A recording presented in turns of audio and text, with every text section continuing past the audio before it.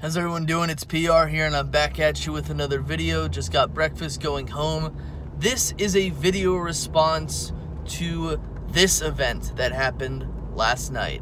Stadium in Texas is the place to be, but the Philadelphia Eagles have traded up their first selection. I think they're gonna take a tight end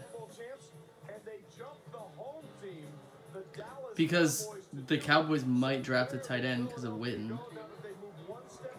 Oh yeah, here we go. David Akers, he's about to... Too bad he doesn't have a Super Bowl ring. That'd make everything a lot better. To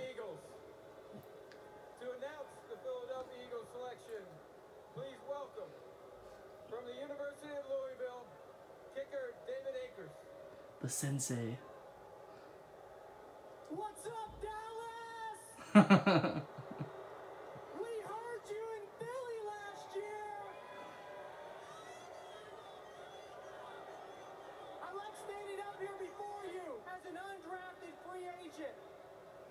Representing that shield for 15 years. Tonight, I'm representing the Philadelphia Eagles. NFC East champs, divisional champs, NFC champs, and world champs. The world champs. Hey, Dallas, I know. He said it twice.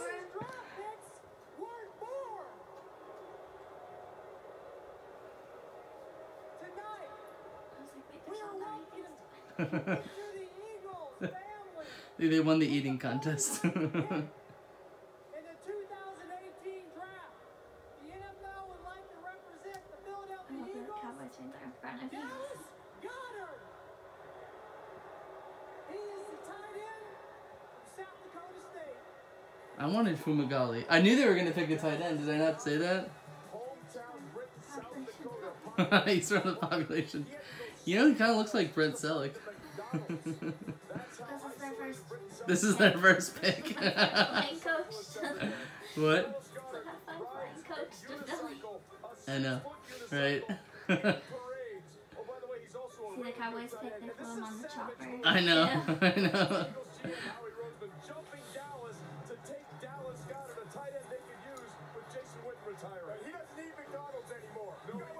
He doesn't eat McDonald's anymore.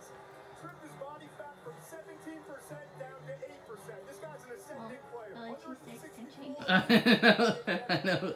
He will be eating some McDonald's hamburgers. The Cowboys pick said he didn't know what Tex-Mex is, and everyone was like, oh man. Vander Esch? Yeah. Wow. Everyone's like, you're about to put some weight on.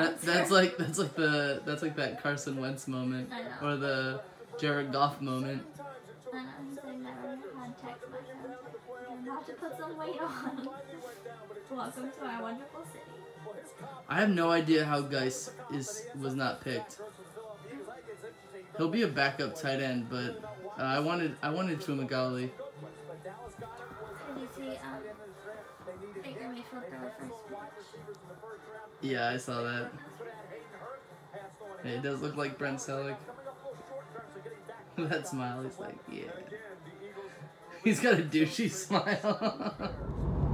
So that speech by David Akers was thoroughly entertaining. I was thoroughly entertained by that speech and everything that he said in it because they were things that needed to be said. Last year, Drew Pearson, Hall of Fame wide receiver for the Dallas Cowboys, came to Philadelphia for the draft and kind of made a diss track, a diss rant towards the Philadelphia Eagles, kind of like a backhanded slap, if you were to say. And I was also entertained by that. I thought it was pretty funny. What I didn't really like was the fact that he made the Philadelphia Eagles fans and a few of the former players, Brian Westbrook and Brian Dawkins, I believe they were, he kind of made them dance. I'm always one of those people who if someone kind of like disses me like that, or they don't really criticize me with any sort of ammo, I'm not even gonna respond. There's no use in responding to something like that, because like many will say, you're just dancing for them. It's out of jest. It's out of kind of something that was really fun. I think it's hilarious because of the fact that about a quarter, maybe even a fifth of the Dallas Cowboys fan base probably didn't even know who Drew Pearson was before he even made that speech. But it was entertaining nonetheless. He stood up there. He was confident in what he said, and it was kind of like, you could say at the time it might have been like clowning on your younger brother or something like that, or a younger sibling. But I thank Drew Pearson every single day for that speech, because that speech was the catalyst that helped the Eagles get the monkey off their back, or the monkeys, period, because there are many monkeys, and finally win the Super Bowl. So now us Eagles fans actually have those bragging rights. I know Skip Bayless, got up on Twitter and was like, oh, a kicker isn't a real player. Well, guess what, Skip? You're not a real sports journalist, and you're not even a real Cowboys fan. So get out of there with that bull. So David Akers does his speech, and I thought the speech was very entertaining. But and I'm a huge David Akers fan. He's an all-pro. He's a perennial Pro Bowler. He's one of the greatest kickers of my generation. If kickers went to the Hall of Fame, he would be one of those candidates to go to the Hall of Fame. That's how good he was. I think he's kicked the longest field goal kick in NFL history. I think it's either 63 or 64 yards. Either way, he kicked a really long one at one point in time with the San Francisco 49ers. But I don't think he was the right guy to do it. I really don't. I think they should have found a way to get Jason Kelce down there in that getup just to make that speech. And I'm not saying it's because of the fact that I don't like David Akers or I didn't like the speech. No, it's none of that. I thoroughly enjoyed the speech.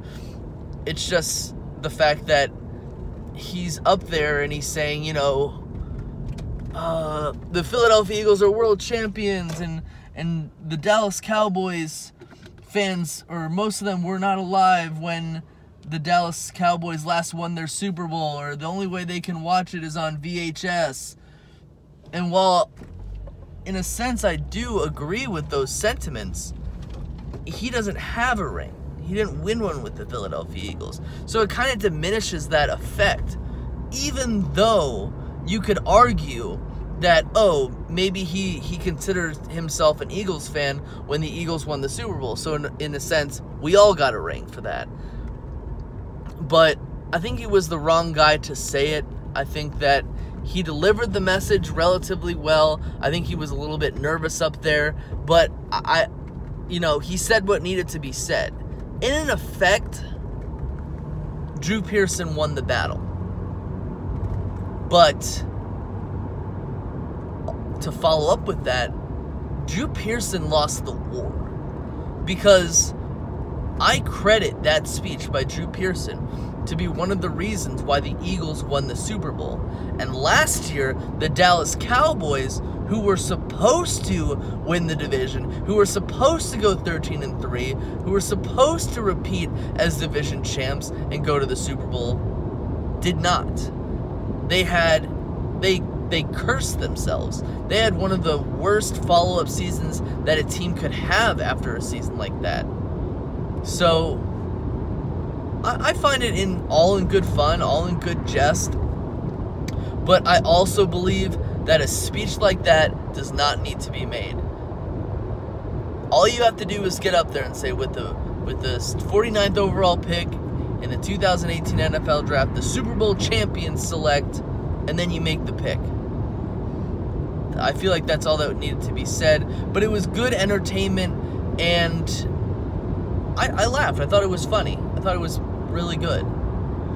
But I don't think it was as good as the way Drew Pearson said it, because of his confidence, because of the way he got up there. But mark my words, I thank Drew Pearson every day for saying that, or what he said, because thank God for Drew Pearson.